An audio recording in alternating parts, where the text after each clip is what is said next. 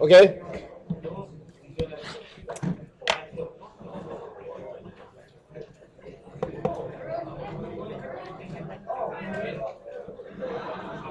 Alright, settle down please. Okay. The last topic on pump, last lecture on pump, we'll look at pump performance. Alright. So we'll look at some actual pump curves, actual pump data. Okay. We'll also look at what happens when you put pumps in series and pumps in parallel, and we'll maybe do an example of a pump and a pipe system. Okay. And finally, I'll talk a little bit about the final lab report. All right. And what? What is it? Color screen? What's that? I don't know. I can't. It's okay. Okay. Any better? All right. Hey, settle down, please. Okay. So, let's see.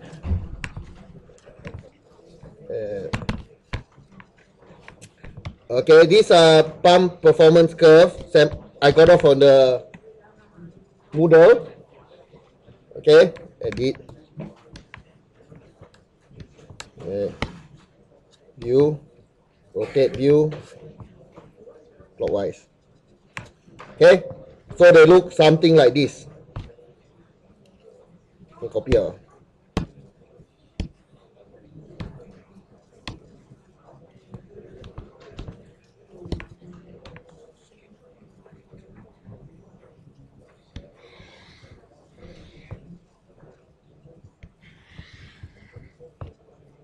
Okay, looks right there.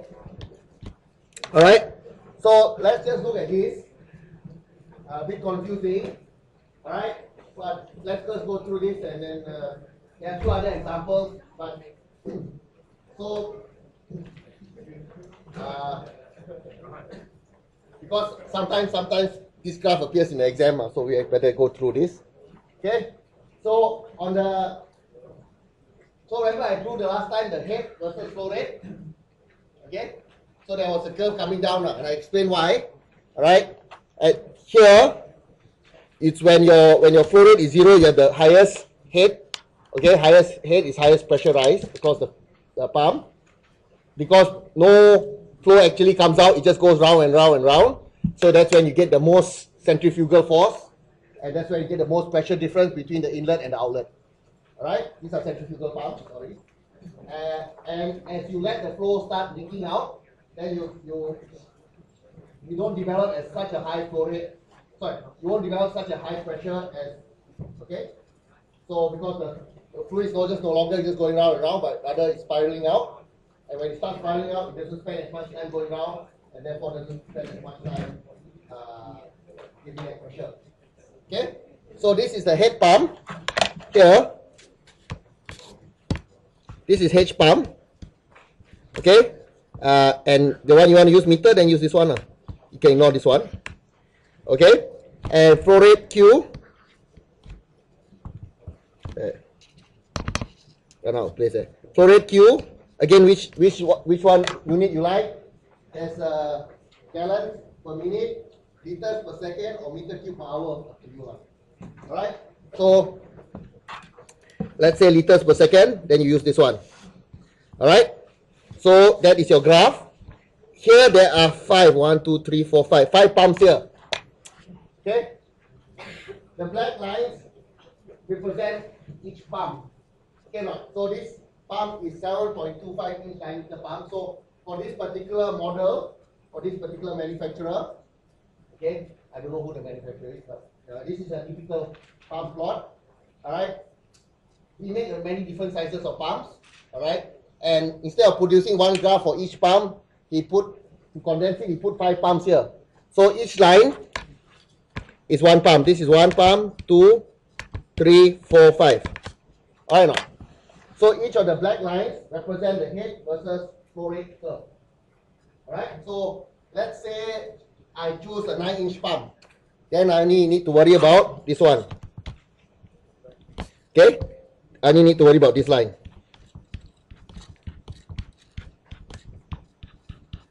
Alright now.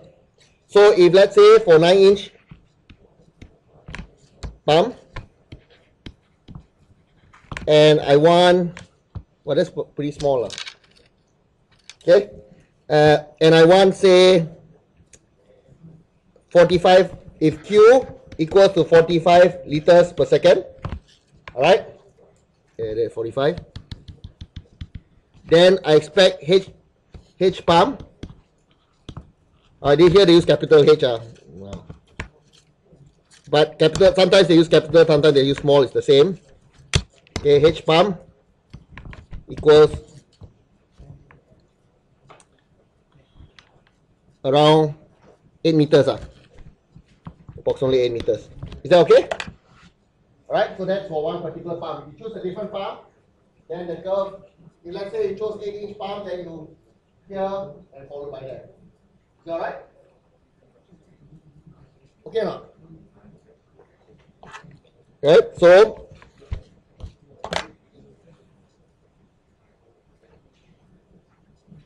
alright, so then the outdoor is other.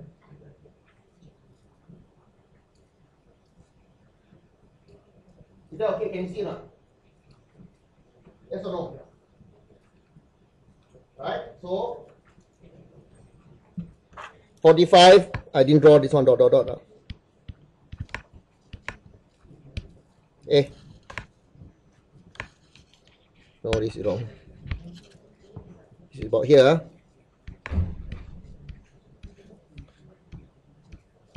About 8, Is that okay? Any questions so far? Alright. Don't panic with all the other numbers there. Okay. We go through them one at a time. So far, just focus on the black line, because the black line is where the real pump is. Alright, the black lines.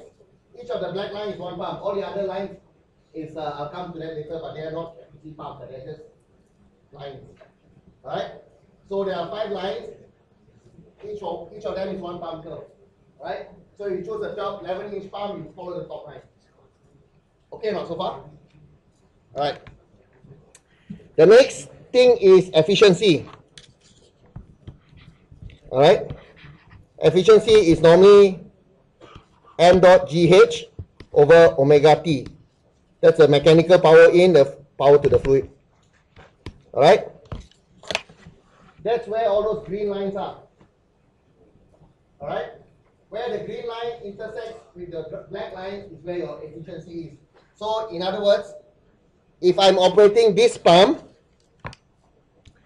and I'm operating here, then my efficiency is 40%. Okay, now, if I operate at this flow rate, I get 50%, 60%, 70%, 75%, 80%, 80 something, don't know what it is. Alright, maybe 81, 82, then back to 80% and so on. Why not? So the pump, for each pump, there will be an optimal flow rate that will give you the maximum efficiency. Alright? Basically, flow rate too low, your efficiency low because the fluid just going round and round, not actually coming up, and not low. Alright? Flow rate too high, yes, you get a lot of m dot, but you don't get much head. Your head will drop because the fluid doesn't get enough time to go round and round. So before it goes anything round, it already comes out the pump. Alright? So the efficiency will drop again. Okay, so here 80%, here 80, maybe 81 or 82, then go back 80, 75, 70, 60, and so on and so forth. Right, it will go to 0. Is that okay? So the maximum efficiency point for this pump is maybe for, I think they call it BEP, best efficiency point. Alright? There are all sorts of names for it, okay? Best efficiency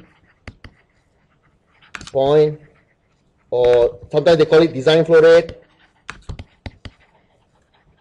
or whatever, optimal flow rate, maximum efficiency. and so on. So for this particular pump, it would be about here lah, say. So it's around,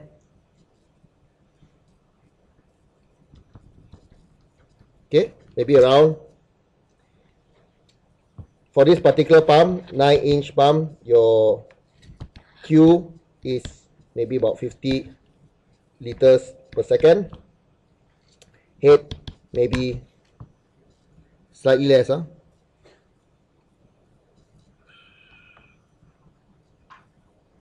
Maybe 7 or 6. 6, 7, 7, maybe 7 meters. Is that alright? Are you clear how I get the efficiency? Okay. If not, you can ask. I tell you. Alright? What which part not clear? Okay. So, if not clear, okay, I draw again here. Alright, the pump curve like this. This is Q. This is head. Okay or not? Alright? So where all those, what those green lines are, where those green lines intersect, something like that. Okay? Each of those green lines got one percentage there, isn't it? Like 40%, 50%. Okay? Where that, so we can only operate on this line here. Can you see my dot now? We can only operate on this line here. Alright, we cannot, there's no such thing as in between here, okay? So where this, at this particular point, the efficiency is 40%. Okay? Where this green line intersects with this black line. Okay or not? Alright? Where the second green line intersects with the black line, alright, at this point, if you operate at this point, because we can only operate on points on the black curve, cannot operate anywhere. Don't say, oh, I try to operate here, all that. There's no such thing. There's no pump there. Okay? Okay, you can only, if you chose one pump, 9-inch pump, you can only operate. If you increase your flow rate, your pressure drop, or your head drop. If you decrease your flow rate, your head rise. Okay? So, and therefore that's why 30%, 50%, and so on. Okay or not? Is that clear now? Alright?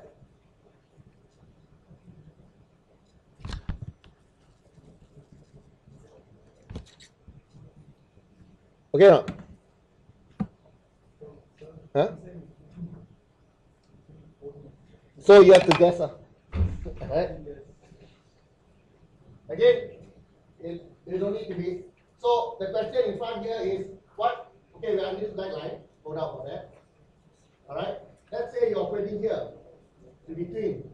So your efficiency is somewhere between 70% and 60%. You have to estimate. Right? Maybe some linear interpolation. 65 or something like that. Alright? So if you're operating in between, that's why here 80%, it goes above 80 and then drops back to 80%. So that's why here I'm estimating efficiency here is approximately maybe 0.81 or 82 or something like that. Alright? Is that okay? Or 82%? Okay.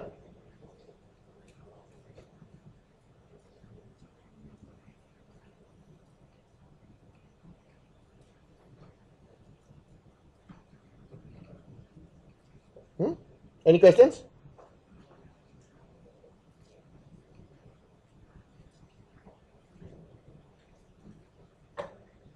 Okay. So I forgot to mention this.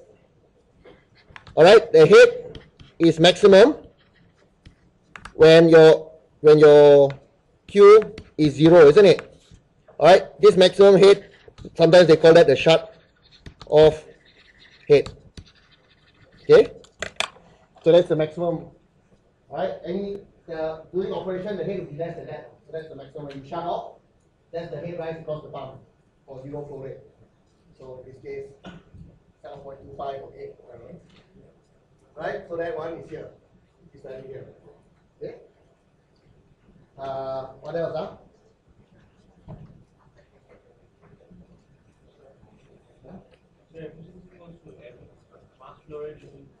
Equals to what? pH, the formula. efficiency is m dot GH over omega T. Alright? Omega T is the shaft power.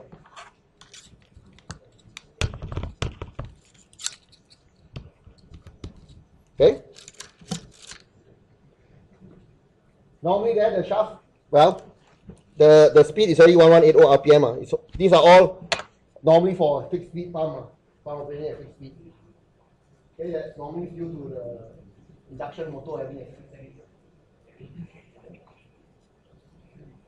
anything else? Alright, the last thing is, second last thing, 3, 5, 7.5, 10, 15 horsepower. That is the power requirement. Alright? That's the essentially omega T. Alright? Omega T. 1 horsepower, how many kilowatt? 0.7. 0.6 something. I thought 0.7 something. Okay? 1 horsepower is equal to 0. Anyone know? Huh? I thought 7072 something like that. Kilowatt. 745. Okay. Alright. And where the green line, lucky you're doing this one, the other two graphs are all black and white, so it's not hard. Right? Where the green line, where the blue line intersects the black line is where your horsepower, where the horsepower is. Okay? So for this pump again, maybe operating at around here, 5 horsepower. The other don't really intersect. So you need to estimate. Alright? So this is a 5 horsepower line, and this is a 5 horsepower line. More or less, if you operate below this flow rate, there is somewhere less than 5 horsepower, somewhere between 5 and 3, and operating higher here, somewhere between 5 and 7.5. Okay? Alright? But it's pretty crude. But the pump horsepower doesn't change very much. Okay?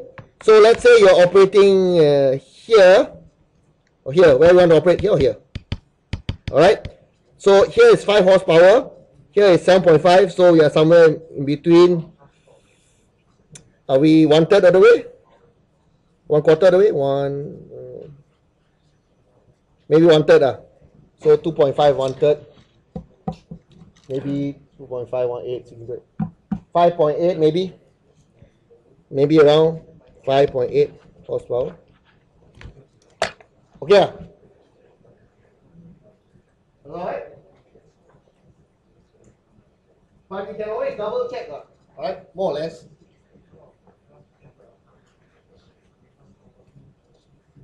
Alright, because let's say at BEP, save this always. So you're all okay with that?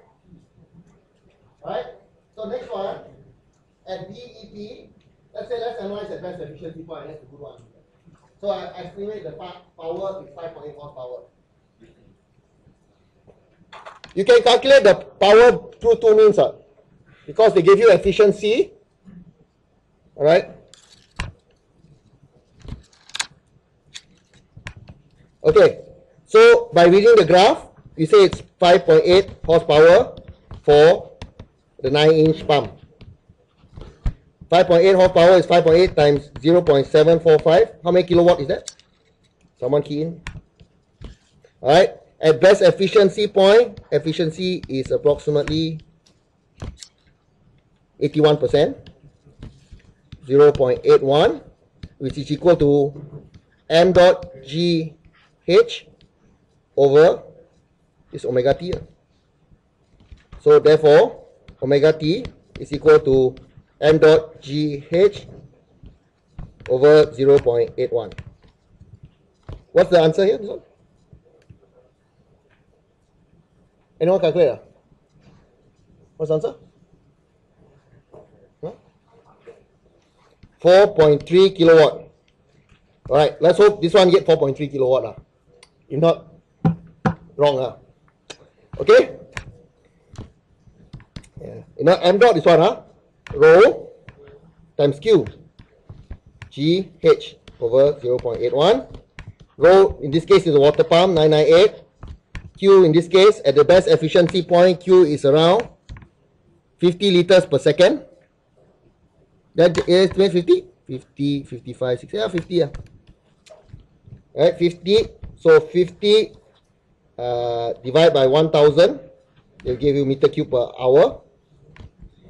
G is 9.81. Head is how many? I said about 7 meters, isn't it? 7 divided by 0.81. What do you get? Hopefully same. Hopefully within 10% of 4.3. Oh, 4.2. Okay? Yeah, that's very good idea. Alright? So the data on the graph actually over specified, because we specify both the efficiency and the power. Alright, so from the efficiency, you can actually work out the power. Because he told you what the flow rate is, he told you what the head rise is from the graph. Alright, you can actually work out, and the efficiency, you can actually work out the power. But if you're lazy to work this out, you can always look up the graph, and look up the graph 4.3. If it's less than 5% or 10%, be happier. It's not good. Looking at the graph is not going to be that accurate, okay? So, and I'll be happy also. Alright, if you do the exam, I'll also be happy, get full marks. More or less. Alright? Normally, if you read in the right vicinity, I'll give you full marks. You read in the wrong vicinity, then I tried. That's why I need to spend time. Where is this fellow looking at? Is he looking at the right graph also or not? Okay. Because sometimes the numbers that come back from the looking at the graph is quite astonishing. Okay. So this is the graph. Any questions? Alright. So there's on your Moodle, there's this graph you can play with. There's this graph which is black and white, harder to play with. Alright. And there's this graph. All these graphs actually came out in exam before. So they are passed from past year. In the exam, don't worry, I won't be so blur. Alright. But after they scan back the exam paper and put it on the Moodle, that's why it's so blur. Okay? But if you zoom it up nicely and you print out, it's not so blur. Okay? So these are the graphs. Okay. Any questions so far? This is the last. We're moving to the next thing. Alright? So power. So flow rate, head, power, efficiency, all okay, Alright, those are very simple basic ideas. Okay? Now this one not so basic idea. NPSH. What is that? NPSH. Net something or other. Pressure. Let me try. I can't remember, so I have to dig you. Net press. Okay.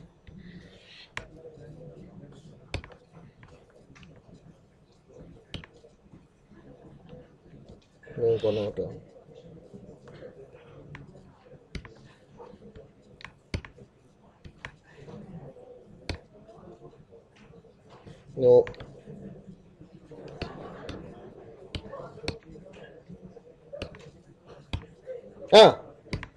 There.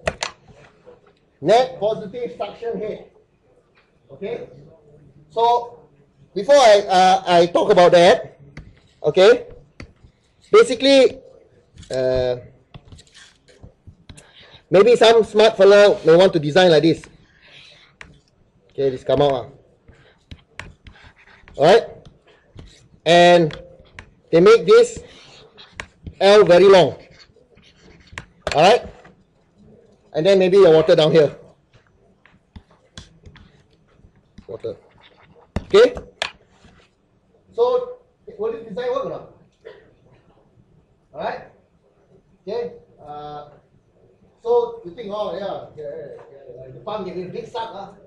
If I put in the energy equation and I put in the flow rate and head loss again, I calculate, everything works. Okay, no? Right? Efficiency, everything all will work out. If you just look at the energy equation and continuity, momentum, everything all nice. Okay? But if you do this, you forget one thing. What's the thing you forget? What do you forget? So yes, you forget the saturation pressure or the cavitation. Okay, so basically the pressure here must obviously be larger than the P vapor, okay, because the pump is meant to pump liquid, not meant to pump vapor. All right, if pump vapor, there's a different type of pump for that. So in this case, the water pumps are meant to pump the liquid, so you cannot do this type of situation. Right? You have to move the pump, put the pump down here, okay. Alright? So don't try to build a building 30 floors, don't try to put the pump on the top floor and try to suck the water up. Okay? Put the pump on the ground floor and then pump the water up. That one will work. Okay? Put the pump on 30th floor, more than 10-ish meters. Alright? And try to suck, it doesn't work. Okay? Whereas pump, no floor. As long as you can put a lot of pressure here, it will just go up. As long as part pipe doesn't burst, okay. Alright. So this one for the P larger than P vapor, or you can say P over rho G larger than P vapor. Okay? Over rho G, same thing anyway. Okay? But this is not enough. Okay? This is not enough because, well, actually they also add the dynamic part. But this one plays a small role. V squared over 2G. This is here, the pressure and the velocity at the first point. Okay? This is not enough. Alright? Because when the liquid enters the pump, alright, the pressure initially will drop first before it rises. Okay? So the pump manufacturer specifies the minimum net positive suction head, which is above the vapor pressure. Okay? So in other words, this one must be bigger than this one by a certain net positive suction head. They put a sub R required. So that is the minimum. So this has to be bigger than this. Obviously, not get cavitation already. Alright? But you again need a little bit of cushion. Alright? Because when the fluid enters the pump and starts swirling, the pressure will drop first. So not only do we need to make sure that the cavitation does not happen at the inlet, but the cavitation does not happen inside the pump. If the cavitation happens inside the pump, alright, it will damage the pump. The pump will have a very short life. Okay, because you have bubbles, vapor bubbles created and then imploding inside there. Alright, it will either damage the pipe, the internals of the pump, or the pipe at the exit, and it won't have it won't work properly. It will work for a short while only. So with this one, it's like NPSH required is actually this is like a buffer. Alright, to make sure buffer to ensure what? No cavitation.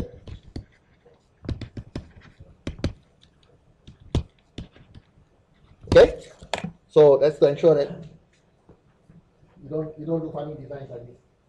Okay, so that's the minimum. All right, I think the notes have an actual one. Okay. So P vapor, you can, again, this P vapor comes from your tables, property tables. All right, depends on temperature. Okay, so that one you look up. I think at room temperature 25 degrees, that P vapor is around 3 kPa or something. 23 kPa. 23 kPa. So high. 2.3 kPa. 2.6, right? Okay.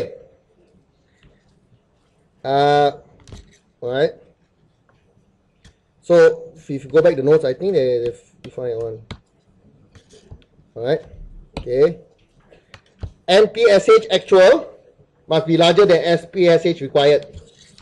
So this is NPSH actual is equal to P over rho G plus V squared over 2G at the pump inlet of pump minus P vapor over rho G, and this thing obviously must be larger than NPSH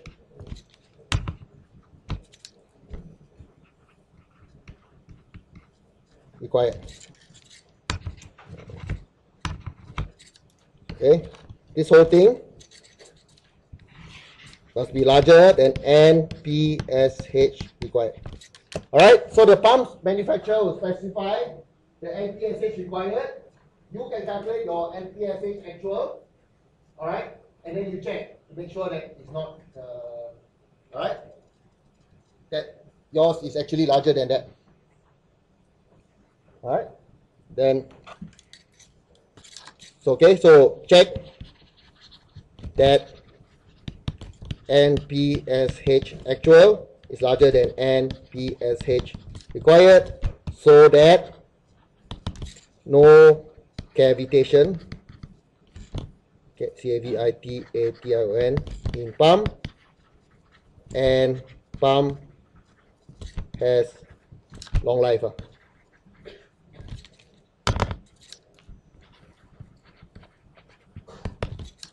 Okay?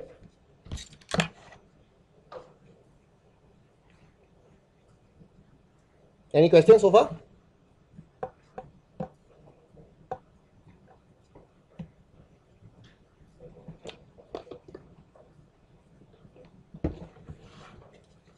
Okay. All right. So the last thing on that curve is that in that curve is the NPSH. So just let's have a look at that.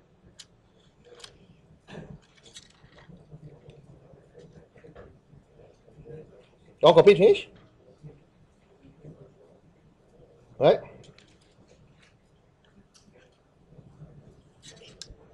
Alright, I repeat, I cannot read clearly, so that no cavitation in pump and pump has long life. Okay? So on this curve, you have those red lines, isn't it? Right? So, but those red lines don't intersect. Okay? So, again, for this curve, depending where you are, which pump you use and where you are operating, alright, your NPSH, the minimum changes up. It tends to increase for higher flow rates. Alright? So, if you're operating here, alright, more or less, your NPSH required is 7.2 watt. I don't think it's meters. I think it's feet. I think it's feet now. Alright? So if you're operating where this line, but except this line doesn't touch the bottom pumps, so you have to extrapolate a little bit. Alright? So here, maybe up to here, maybe 8.3, here 10, 15, 20, and so on. Alright? So unfortunately this curve doesn't, NPSH curve doesn't go down. Alright? In some cases, the NPSH curve is a separate curve here. Alright? And it actually goes up like this. Okay? So that's the minimum flow rate required. Sorry, minimum net pressure. And what the SPSH is? Net pressure suction head required. Alright? No, this one's a lousy one. I don't know why it doesn't. Okay? Yes. So, example, alright? If it's sort of does, let's say, let's extrapolate a little bit. Let's just dot. Okay, so let's say you're operating here. All right, for your 9-inch pump. So your NPSH required is about 20 feet. Okay, so okay. So example, you're operating here. Put the X. All right. I don't know space here. So at X, and NPSH required is equal to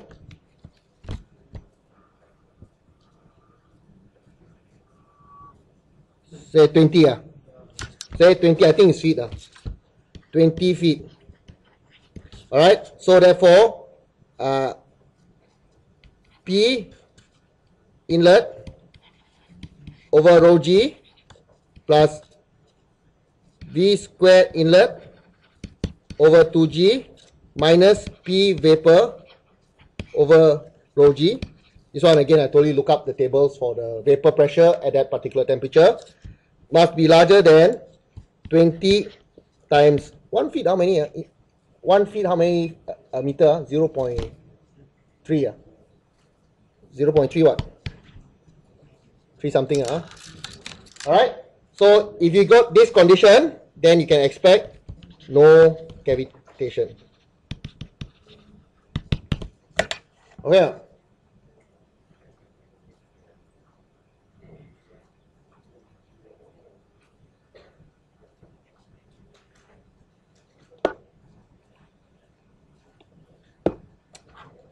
Is that right?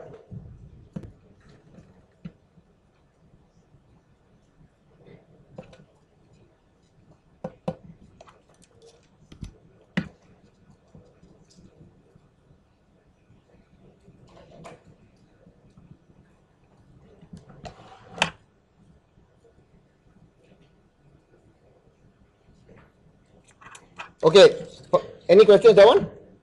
So far that's all the information that's relevant in the graph. Everybody happy or not? Alright, any questions or not? Okay, so the final one, since to stop, so we'll look at this one, pump in series and pump parallel. But let's do example, right?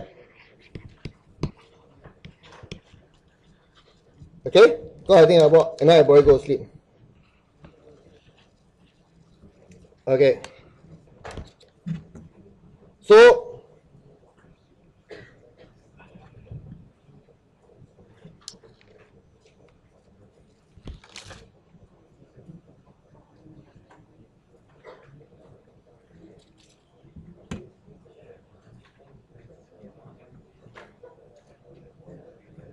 okay.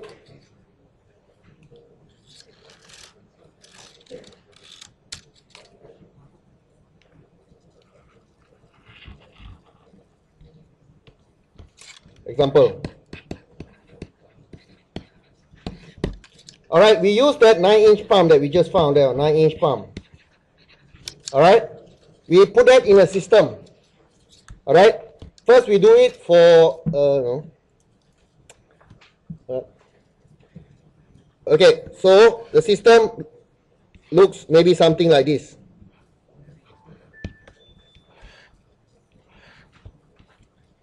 Okay, so maybe got water here.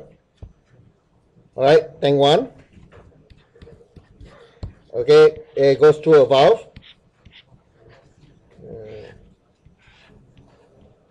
At some point, it goes through a tank. Okay, and you want any elbows or not? Yes, one elbow. Okay, one elbow. And then it go to another tank here. Okay, 7.2. Okay. Alright, so in this case, maybe H2 minus H1. I cannot put too high. The pump cannot move over here. I can see the head. Maximum pump head also only 8 or 9 meters. Yeah, sorry. Maximum also only 10 meters, so I cannot put too high. Alright? So even at shut off, the head rise across the pump is only 10 meters. Unlikely if I put a tank higher than 10 meter apart, it's not going to move. You might not see that yet, but never mind, you'll see that soon. Okay, so maybe I put 3 meters. Alright? I put minor losses, KL, maybe 1, 1.2. Okay, there's a pump here, 9-inch pump. Alright, 1 elbow, KL maybe 0.5. Entry here, KL 1. And exit here, what's the KL here? Well, that depends. Maybe 0.7 or something like that. Okay?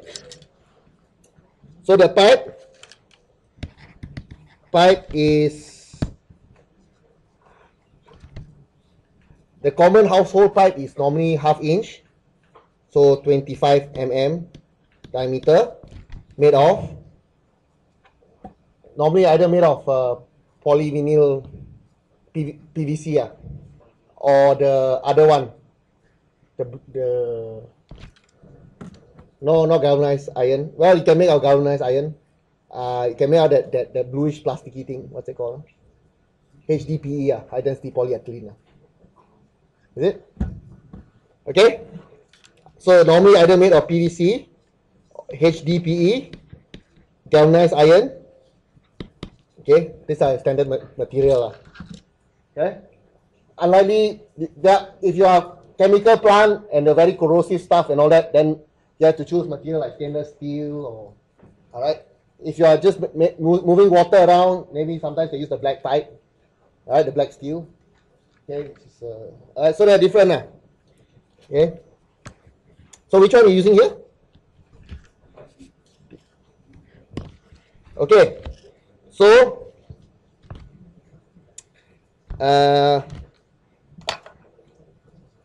anybody brought the textbook along? What's the relative roughness of PVC, approximately? Anybody brought textbook? You look that up? It's also in the lecture notes, but some of you are copying, so I don't want to switch. Huh?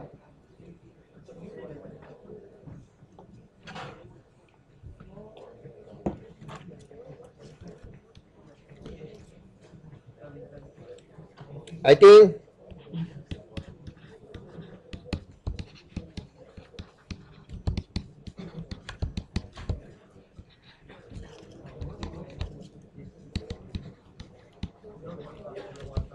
huh?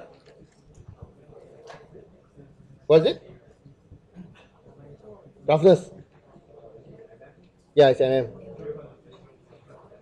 Okay, so from the textbook, your roughness is equivalent to 0.015 mm. Okay, for PVC. Okay, don't panic. Exam, if the roughness they will give, they won't expect you to memorize from textbook. Galvanized iron, what number? Stainless steel, what number? Concrete, what number? And so on. 0.0015.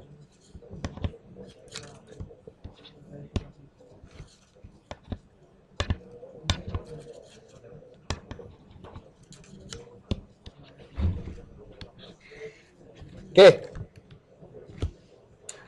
What else here? Equal head pump plus P2 on rho G plus V2 squared on 2G plus H2 plus head loss plus head turbine. What can we say about P1 and V1? P1 and P2? Same. V1 and V2? Zero. So I start at the tank and the tank, so 0. Okay or not? So this simplifies to, if it's not 0, then it's not 0. Okay? Then what I'm going to do is move it to the right hand side. Head pump. Yeah, I forgot to specify. Total length of pipe. How long do you want the pipe to be? I thought too long, the pump cannot move. Put 40 meters. Right. Let's hope the pump can move. Okay? H pump is equal to H2 minus H1 plus head loss is F L on D. Huh? What is it? V1 is at the start of the tank and V2 is the end tank. So in the tank there's no velocity. Okay? In the pipe there's velocity, but in the tank there's no velocity. So this is at the surface of the tank. Right? So the streamline will go something like this. Go down here. Yeah, pressure same because they're both atmosphere. They're open tanks. Okay, and then I should draw the triangle here, atmosphere, free surface. Yeah, okay. FL on D plus sum of KL D squared on 2G. Alright. Equals, no, that's all.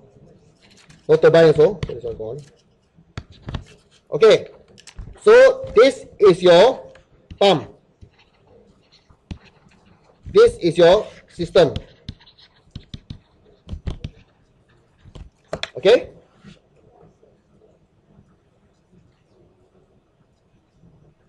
So pump curve manufacturer gave to you only, no problem. So system curve, let's do a few points. Alright, let's do 4 points. Hopefully enough. Okay.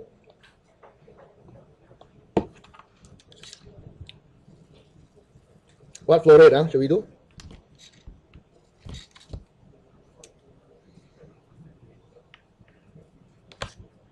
Let's do 15, 30, 45, 60. Let's hope we intersect. Okay, gamble here. Okay, so for the system, alright, first I set the Q. Alright, I go 15, 30, 45, 60. After I set the Q, alright, the pipe diameter fixed at 25 mm. You can find the m dot, the velocity, correct or not? Alright, after you find the velocity, you can find rho v d over mu. You can find the Reynolds number. After Reynolds number, you can find the friction factor.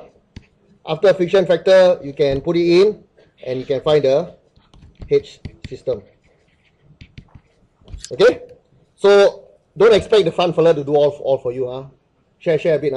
So this side do 15, this middle here do 30, this other half do 45, and this end do 60. Okay. I forgot one thing. E over D is equal to, what is it? 0.0015 divided by 25 mm. Here also mm, so they cancel out. Okay, so when you're calculating roughness, make sure that if your top is mm, bottom also must be mm. Top is cm, bottom is cm, so they cancel out. Alright.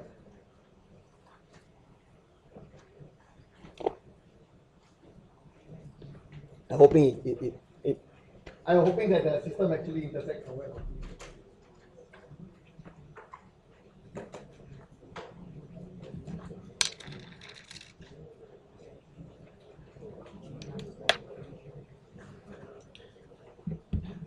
Okay, so velocity is Q over A.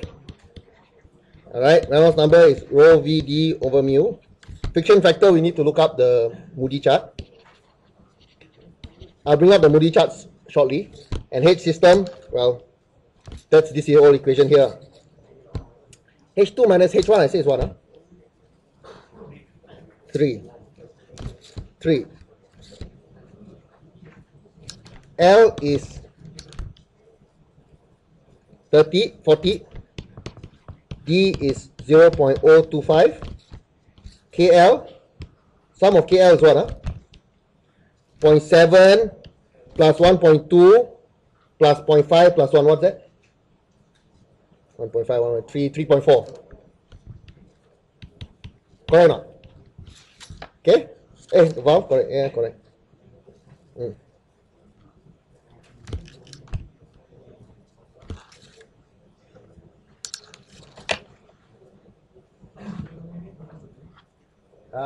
This is water, so rho is 998. Mu is 1.2 by 10 to the minus 3 Newton second per meter square. This one is kilogram per meter cube. Alright?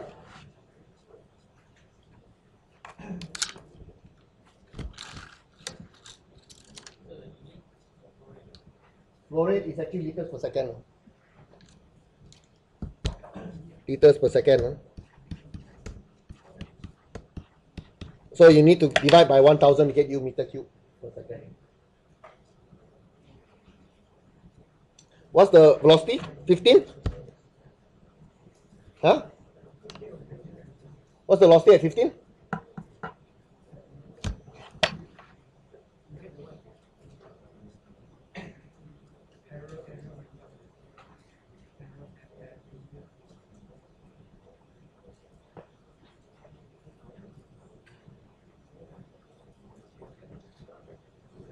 What's 50? What's 30? The velocity is 30.56. Wow, so high.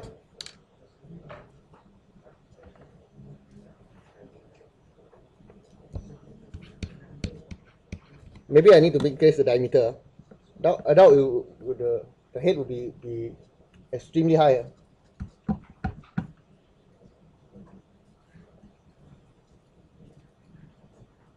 So need a small pump. Is it correct? At 15 is 13.56. Huh? At 30 is what? So is it double that? 30.56 meters per second. I think cannot lah.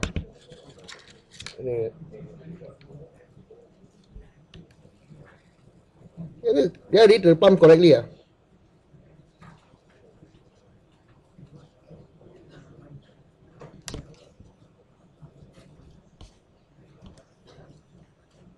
think maybe cannot. All right, sorry, I think the whole thing will mess up with that one. Maybe double the pipe. If we double 4.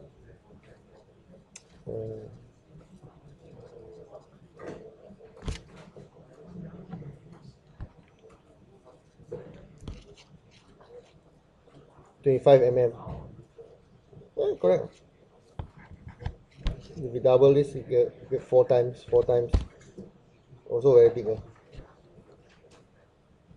I don't know, maybe make it 75.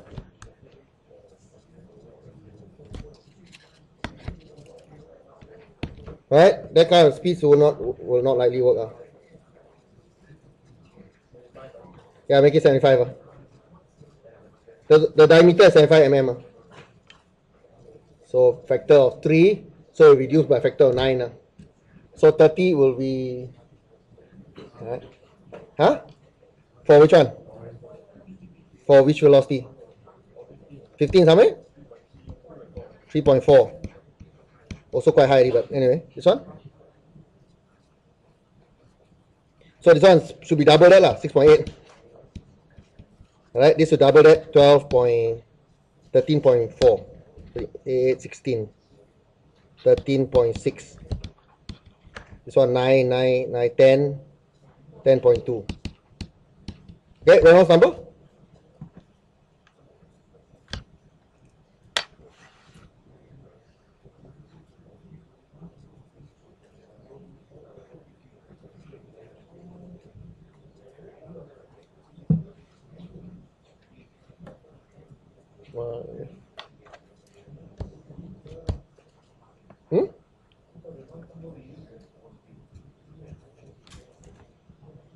Reynolds number?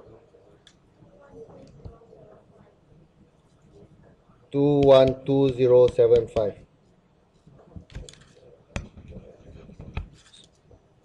2.1 times 10 to the 5. Is that right? So by right, this one should be 4.2 by 10 to the 5.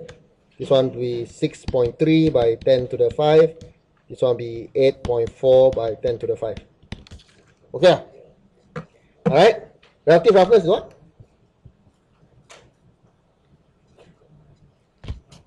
This. 0.0015 divided by 75, what do you get? 0.00002. Is that right? Okay, so save here first. Remember all these numbers. So we have about 200,000, 400,000, 600, 800,000. We need to find the F. Okay, so we go to the Moody chart. Where's the Moody chart?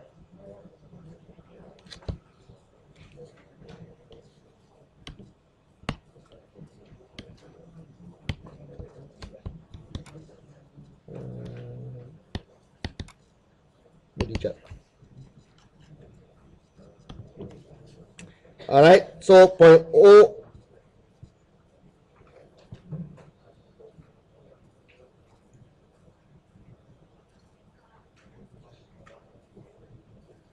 So we are somewhere between here and here. Okay.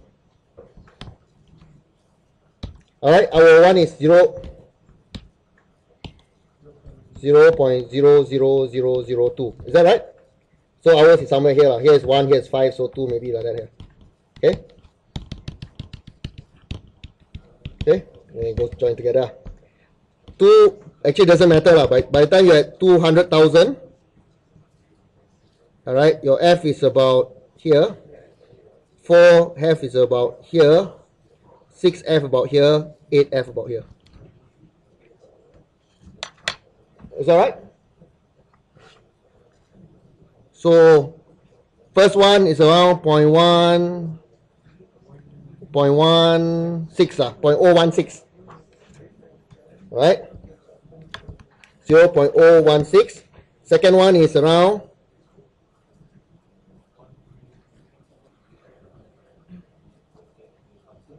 135. Third one is around 0.013. Fourth one 12. Okay. Is that right?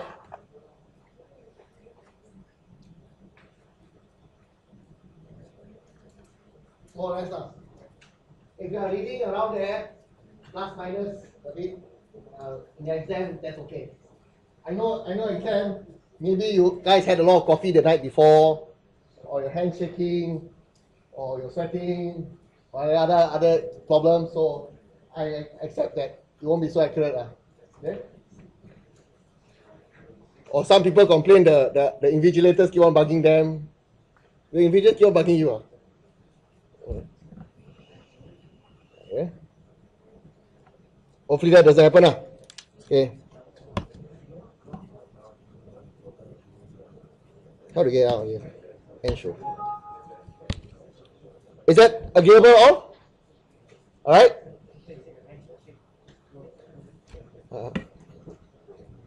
Okay, is that all agreeable or not? Alright?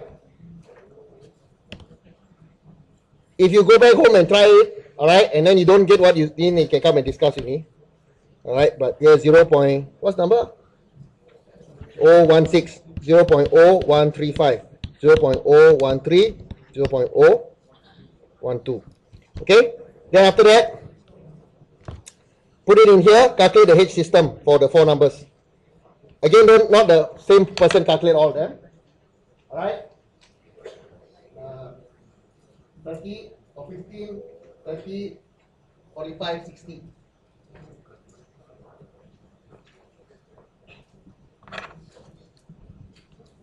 Okay.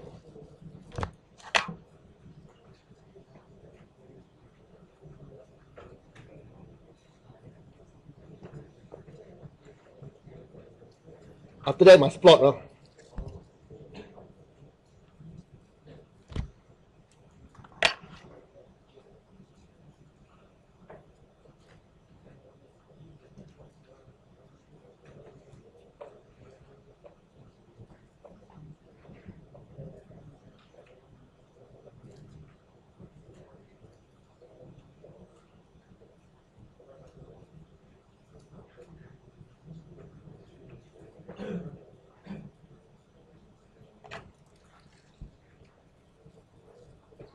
So I plot nicely.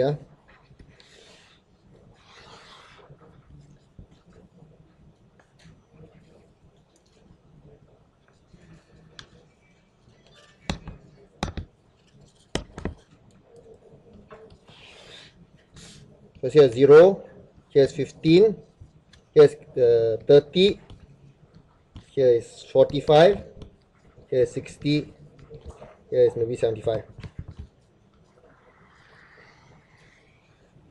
1, 2, here maybe 2 meters, here 4 meters, here 6 meters.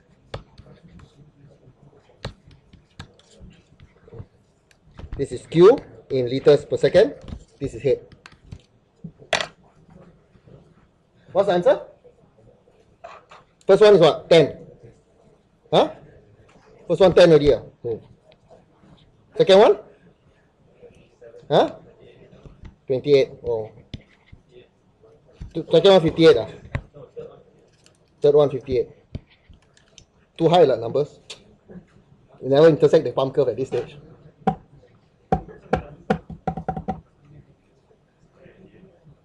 Third one 188. Fourth one? They are not too high. How to reduce it?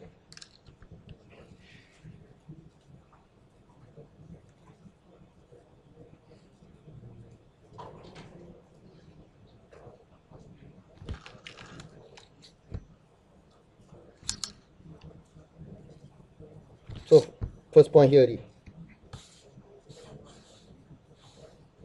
Okay, pump curve.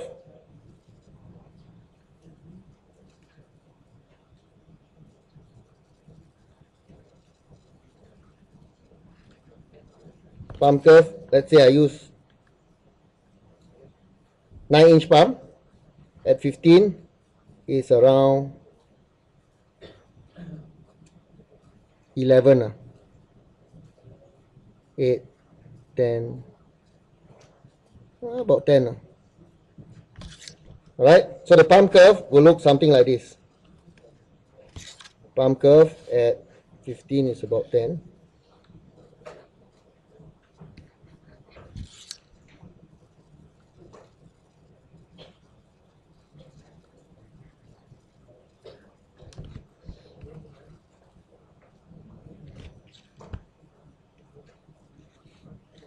At 30 is about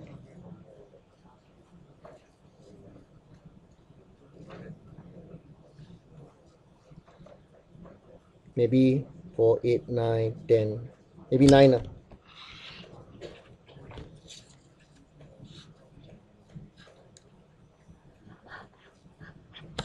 At 45, 45 is about 8, and at 60 is about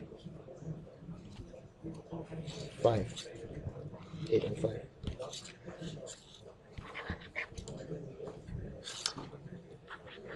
Okay, so this is the pump curve. Alright, and yeah, I thought I asked for the aircon. Suffer a bit.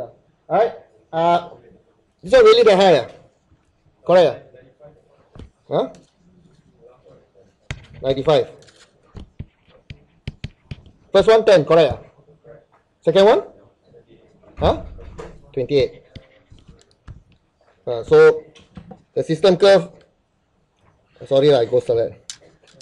Okay? So I was hoping it didn't do that. Anyway. Okay. So and then it goes up. Anyway, I plotted it out to scale. Alright. But this one very hard to see. Okay, I'm sorry, maybe the scale no good. Let's plot different scale. Huh? Yes.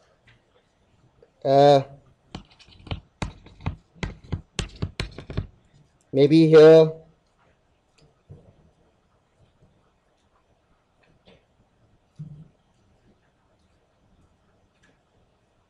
Pick 4, 8, 12, 16, 20.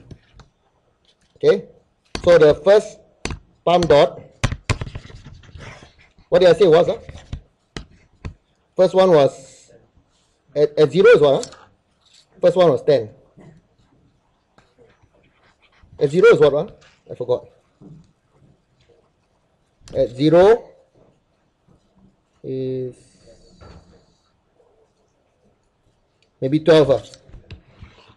Okay, 12. At 30 is how many? 30 is what? 30 is 9, is it? 30. I think 9, 8, and then 5 or something like that. 9,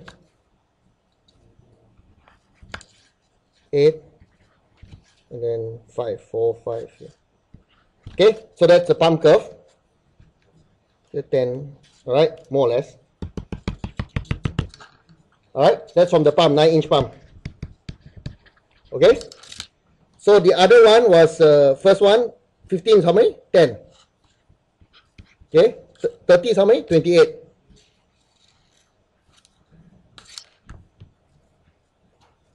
So maybe halfway, 15 to 30, 28, 10 to 20, 14. Maybe halfway, about 24. Maybe like here, okay? This is the system. All right? Okay, so that's the pump curve. And when they intersect, if you just put one pump in the system, that should look like that. All right? But you can choose to put a pump, let's say 15 here, so expect flow rate around 15. If this flow rate not adequate, you can choose to put pump in series or pump in parallel. So what I mean here is, here, this part here, pump in series means I replace that one pump, okay, one pump. So the system curve remains the same, system is still a system, okay. The green case, I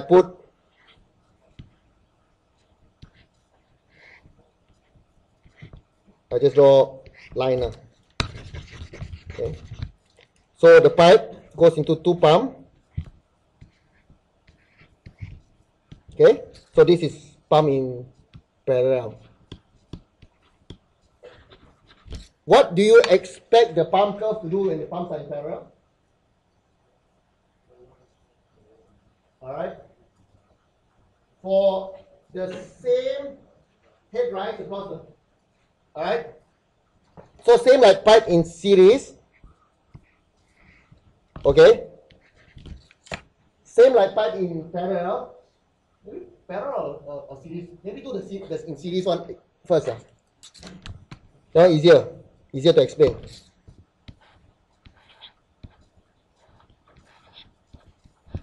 Okay, so instead of one pump to two pump.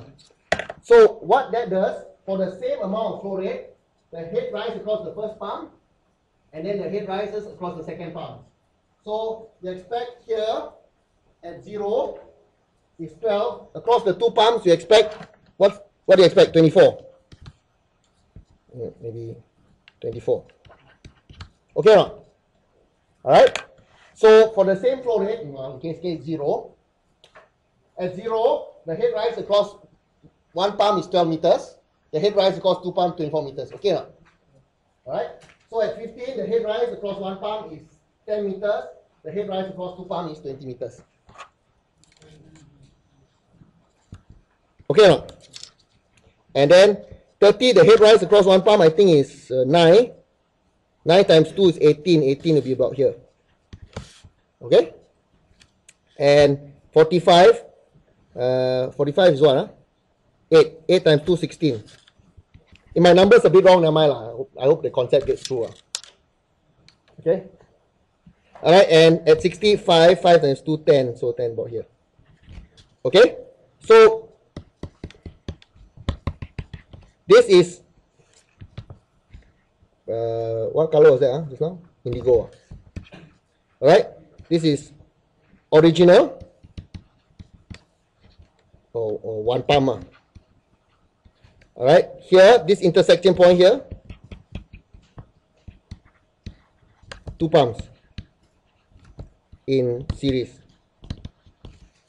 Alright, maybe I should color coded it red.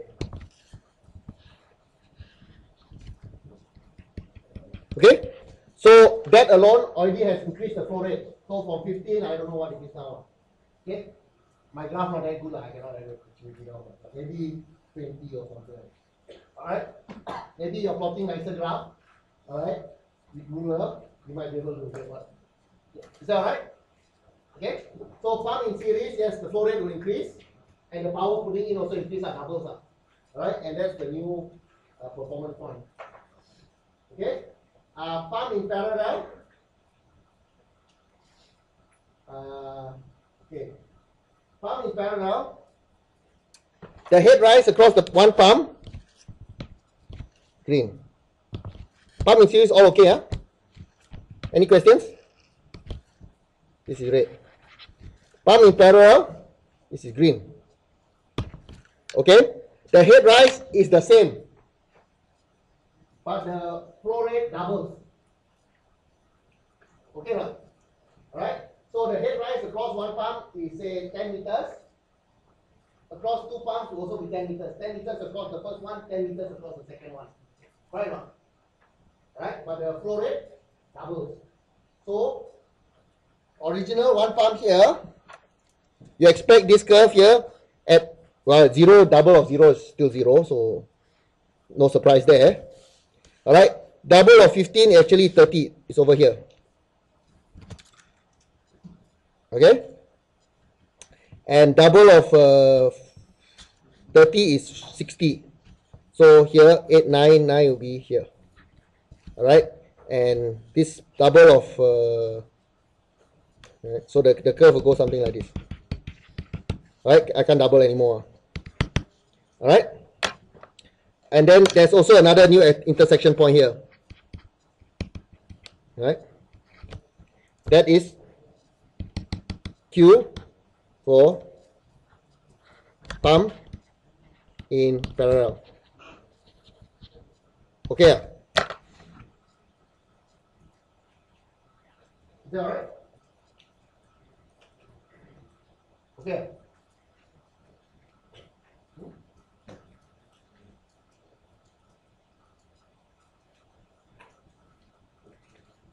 Alright, so from here it looks like pump in series will increase.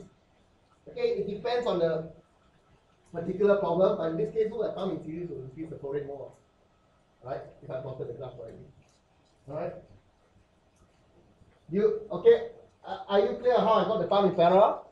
Alright, so the head rise across one pump, because they're in parallel, the pressure at this point is the same as the pressure at this point. So the head rise across one pump and the head rise across second pump, well, if they are two identical pumps, so that's the same.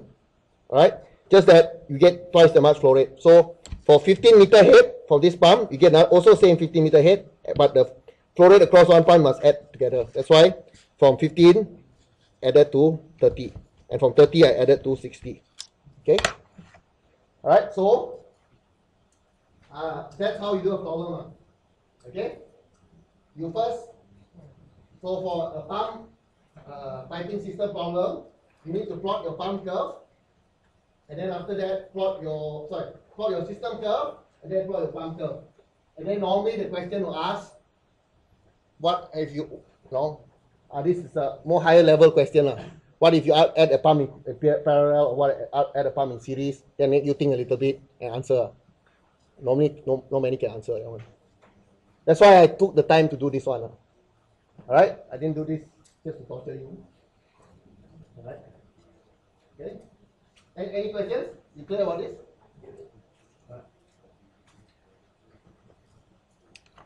Okay, safe. Sorry, I'm running a bit slow. The last part, I'll talk about the prac. Safe. Okay, any questions this one? Alright, so the prac. Anyone got prac handout? Alright, before that one, I'll let you finish copying first. Anybody got prac handout?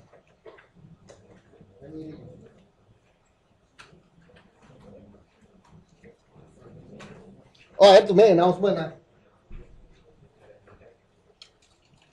For the pipe flow experiment, the diameter printed in your lab handout is wrong. Sorry, the length printed out in your prac handout is wrong.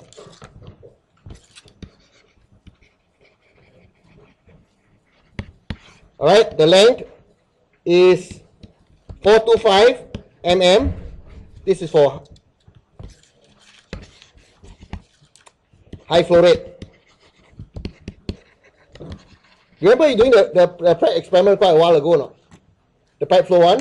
You had the low flow rate one, the one where the water was flowing down the vertical channel and then using a water manometer. Can you remember? All right. And for the high flow rate one, the water was flowing down a horizontal pipe, and then there was 2 mercury columns going up and down. All right. So for the high flow rate one, the low flow rate one, the length is okay. For high flow rate one, the L is 425 mm. If your diameter is either 4.48, 7.74, or 10.2 mm. Okay, you only did one pipe, so I hope you written down which diameter you did. If you didn't written down a diameter, then a bit difficult. You have to guess. All right. L, so this one is equal to 325 mm. If your diameter is 4.8, 7.7, and 10.2 mm. This company, I bought the first one, he supplied me the pipe 425 mm. I bought the second ring, he supplied me pipe 325 mm. I don't know. Made in Malaysia like that one. Right, where's the Amphill one, the one I bought also a few years apart, they gave me the same thing. This one, I don't know, they happy one time make 425. Okay, so depending which diameter you did, alright, if you did on this way, alright, with this diameter pipe, the pipe diameter also different. Alright, with this diameter pipe, then your length is this one. If you did with this diameter pipe, then your length is this one. The one that published in the lab handout was 425 mm. Okay, so please make that note, that correction. Alright. Second, I gave a lot of feedback. Alright, I took a lot of time to give you all that feedback in your lab report. So please do read it. Alright, not just look at the mark and then put on side. It's for you to take corrective action so that your next lab report should be a little bit better. Alright, so things that most of you got wrong was, okay, it's not theoretical results. Okay, there are no theoretical results in most of these cases. So the pipe flow also don't talk about theoretical results. The Moody chart is actually based on earlier experiments. Okay, all right. So I put up published results based on earlier experiments. Okay, and I think a lot of you, but this one not so relevant. You said losses neglected. That's not wrong. Okay, losses were neglected only for Q ideal. Q ideal, yes, but CQ, no. And you are comparing the CQ. So you cannot say losses were neglected, but you must say why your losses could be different than the losses in those published data. All right. So not neglected. So overall, that one showed a lack of knowing what you're doing if you saying losses neglected. Generally, I gave a lot of comments, especially the abstract introduction. All right. So please be clear how to write abstract introduction. That one, some are okay, some are right. The other thing, quantify. So I hear a lot of words like, it's within, it's without, it's outside the range, it's within the range, and so on, or it's close, or it's not close, or it's very far, and so on. So it's important. This one, you engineers, cannot say, oh yeah, it's about there. Okay. You need to quantify. So if it's about there, then you say it's about, say, within 5% or something like that. Okay? If it's very far, let's say it's more than 50%, so one big error is gone off. Alright? So quantify the differences.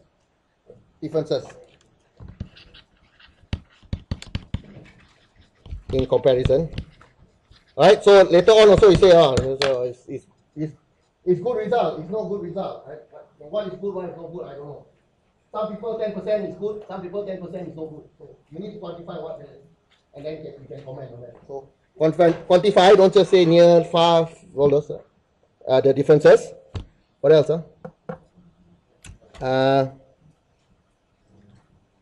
Okay. And this one is the hard part. Anything else? Alright. The hard part is finally, if you want to a good report, good. Alright. Okay. So this one will take a bit more time, but if you say, so you say error, is let's say example, there's so many error, but I just take one. Let's say parallax. This is error, like to write parallax error. Okay, you can say yeah, there's parallax error, but it leaves the story hanging there if you don't actually relate what the magnitude of that parallax error is. So let's say parallax error. You look at it, the scale. You can maybe up, down. You can estimate parallax error maybe plus minus 3 mm. Say, okay. 2 mm, say 2 mm or 3 mm, up to you. All right.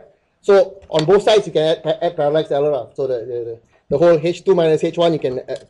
So H2 minus H1 got uncertainty of maybe 5 plus minus 5 mm. All right. So if you want, you can actually carry that 5 mm through your calculation and show what it actually results in. All right. So in other words, dot dot dot. Okay. This I'm using the old one, but you can use the new one. So previously, let's say your for that particular result, your CQ is 0.6. With the effect of parallax error, that could reduce to 0.59 and 0.61 or something like that. If you deviate this by 5 mm, this one will go down, will go up. All right. It could also affect your results on the scale. So maybe if you plot on your graph, then your parallax error could be something like this. All right, could move that's like error bar or uncertainty, CQ versus RE. All right, and then after that, based on that, and then your comparison, and hey, hang on, my comparison is still outside. All right, then in other words, my graph is here, the actual published results graph is maybe over here. All right. Then you can say, hey, hang on, can't be parallax error, must be something else. All right. So I don't expect you to do it for everyone, but at least do it for the few that you think are the big sources of error. Example is maybe you say human reaction time, so you can put there. Can't be that bad, I'm not old man, so plus minus 2 seconds or 3 seconds and see what the effect there is. So it changes the Reynolds number. All right. So that's if you want a good. Alright, that's why I didn't give many more than 8 now. Yeah, a lot of you guys more or less. Some were reasonable and some were bad, but like that. Yeah. Okay, so basically the marking scheme 8 and above HD is for outstanding. It's so it can't give you outstanding if you just do what everyone else do. That's not outstanding. That's all right. Okay. Any questions so far? All right. So the final one. Let's try it before 7. It's still like outside, so don't worry. Alright, so final one. Anyone left hand out? Okay.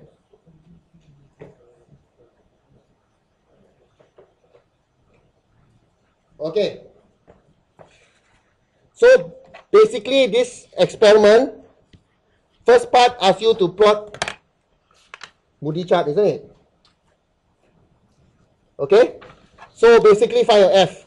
Delta P on rho G is equal to F L on D V squared on 2G. Is that right? That's all it is, isn't it? Okay? You can show this, but for the experiment, that's all it is. I think so, yeah? Alright, because there's nothing else in there, there are no minor losses, no accessory, pump, so on. Even, alright, you can show, alright, I won't show, but for the vertical column one, alright, the height difference actually cancels out by the manometer, by the water manometer. Alright, so although that one, some might say, hey, hang on, inlet here, outlet here, there's height difference, but that height difference actually cancelled out by the manometer. Okay, so in other words, it's still this one. Okay, all right, but if you don't believe you can do the manometer equation, you will show that it actually comes back to this one. The height difference, due to the height difference between point 1 and point 2, the two measuring stations in the vertical column, is cancelled out by the manometer. All right, so you end up with this one, right? If you don't, if I made a mistake, please check, show this. Okay, so you need to plot f as a function. So for each data point, you can find f. L is given, b is given, v squared, well, v is equal to q over a, and q is given. All right. So for each data point, you can plot f. Is that right? For both, so find f for low and high flow rates. Okay, save. And then finally, on your Moody chart, maybe I close and open again. Okay, save. All right, you will plot something like this. Okay, how you plot, huh? So the low one, okay, I put this one. So this one is for low. Okay, so you'll get some data like this, hopefully. And then hopefully here it will rise up, and then you might get 1 or 2 points here. All right, that's for your low data points. And then you can comment. It should fit nicely with theory, hopefully. All right, if not, you can see why. And for the high flow rate one, I put a box, high.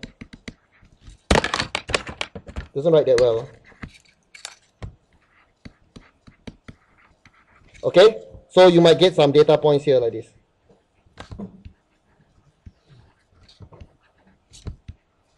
All right, so that one you can then estimate P on D for pipe you use. Okay, hopefully it's above here. Last year I think some fellas were down here. That's because I think I didn't correct the length. That's why they were here. So I hope this year there's no one down here. Okay. So it should be either a smooth pipe or a little bit above the smooth pipe. Okay. Then you can comment on that, whether it's a smooth pipe or not. Okay. So that's the first part. Okay. All right. And then the second part. All right. The second part, you are supposed to assume. Well, you can assume F is 64 over R. So you take your part 2, take data, hopefully you got at least 4 or 5, right? Data in laminar range. Alright, so example, in this case, oh, this one's still okay actually, that is. Alright, those that are still more or less following this line, you take the data and use to find mu. I know. Okay. Keep. All right. Part 2 is you take that data. Oh, you cannot see. All right. You take the data in the laminar range and you use that to find mu. That's the formula for mu. I think right. All right. Everybody got textbook? I give you the. I just write the formula so that you can go.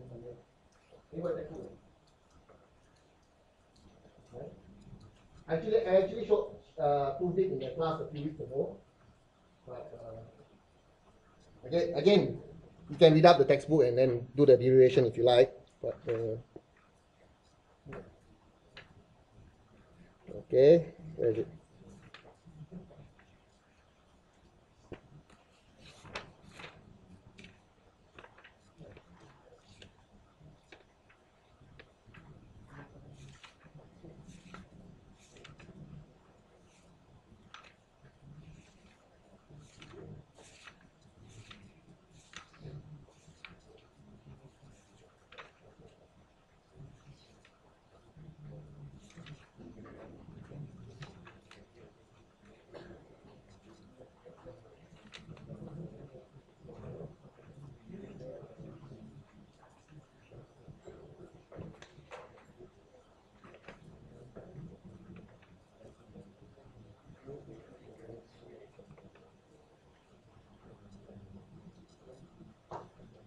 Okay, got it here.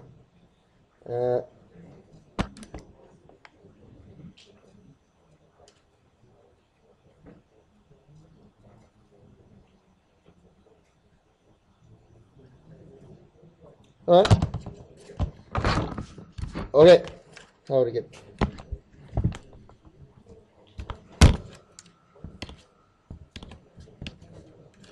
Alright, so finally, you end up with some equation that looks, alright, something like this. Delta P for laminar flow.